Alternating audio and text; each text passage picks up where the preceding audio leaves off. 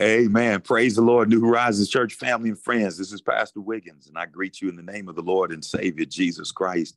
What a day this is. We are rejoicing in this day that God has made, and I hope and pray that you're along with me glad in it.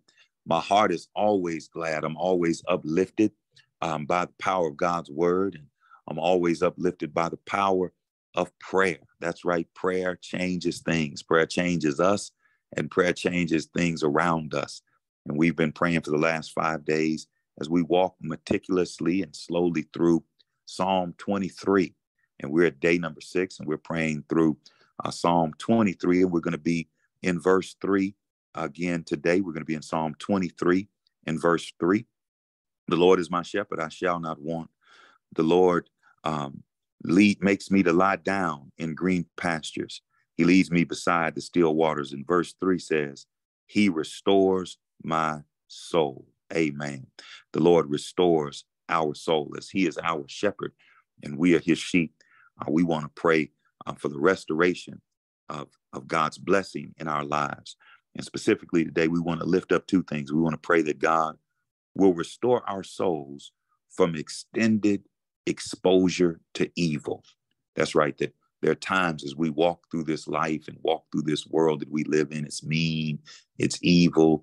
And when we have been exposed to evil for extended times, we need to be restored in our souls. So we want to pray that God will restore our souls from our extended exposure to evil. Then secondly, we want to pray that God will restore our souls from extended seasons of exhaustion. Sometimes just going through the workday, just going through a particular day, or just getting through a situation, a circumstance, a battle, a fight, or whatever it is we go through, these extended seasons can land us in a place of exhaustion. And so we just want to pray that God would restore our souls from extended seasons of exhaustion. Come on, let's pray to the Lord. Lord, we love you and we honor you and we bless and praise your holy name. God, we thank you for just being the Lord. We thank you for being self-existing. We thank you for being eternal. We thank you for being supreme. And we thank you for being the creator. We thank you that we are your creation.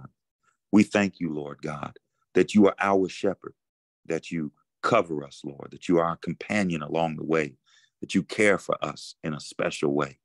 We pray and thank you, Lord, that we won't want for anything, that you meet our needs and you supply our resources when they are empty and expired and exhausted.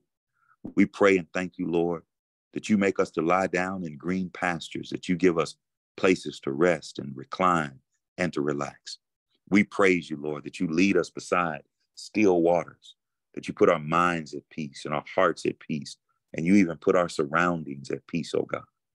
And today, Lord God, we lift up and ask you to restore our souls. Lord, we know that as our shepherd, you lead us and guide us along the path of righteousness. But Lord God, even as you lead and guide, we still got to go through extended exposure to this world, the wickedness and the evil that is in the world. Lord, we see it with our eyes, and we see it when we walk through our communities and our neighborhood. We see it when we see things on our phones and our tablets and our televisions and our computers, Lord. We see evil all around us. Lord, we hear it in the things that are said to us, that are said around us, and even said about us, Lord. We hear it in what other people's conversations are, Lord. Just wherever we go, we seem to be surrounded by evil and exposed to evil, Lord. So we pray that today you would literally restore our souls. Lord, help us to realign ourselves with your word, Lord. Help us to realign our thoughts with your word, Lord. Help our meditations to be upon your word day and night, Lord, that you might restore our souls from the exposure that we have to evil. We know, Lord, that the enemy has come to our lives to kill and to steal and to destroy.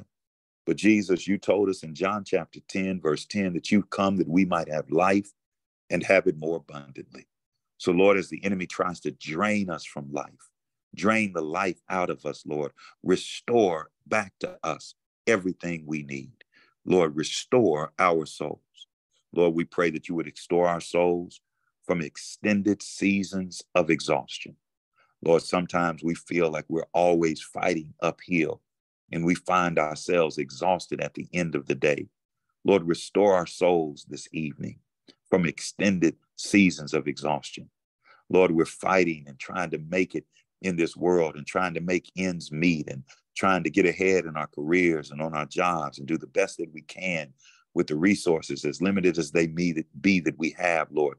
And we are exhausted at the end of our work day, at the end of our work week, at the end of our work lives, God. And so we pray that you would give us restoration, Lord, in these seasons of exhaustion. Lord, somebody's been battling a sickness.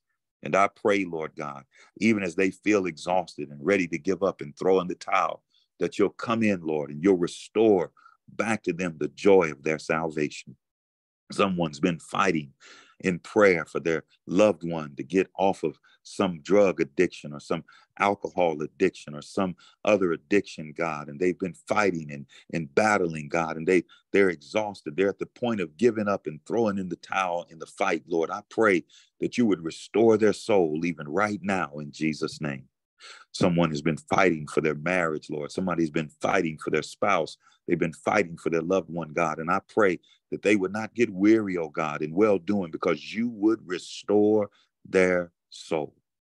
I even pray for someone, Lord, who is unsaved today, who may be outside the ark of safety, outside of the love of Jesus Christ and accepting him by faith for their forgiveness of sin, Lord. And I pray they would accept Jesus's loving forgiveness by faith today, and that you would restore their soul, that you would give them life and life eternally in his name.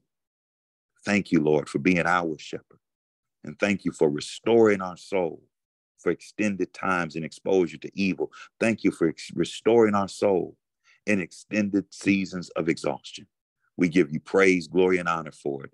In Jesus' name we pray. Amen. Amen. Again, church family, thank you for praying with us.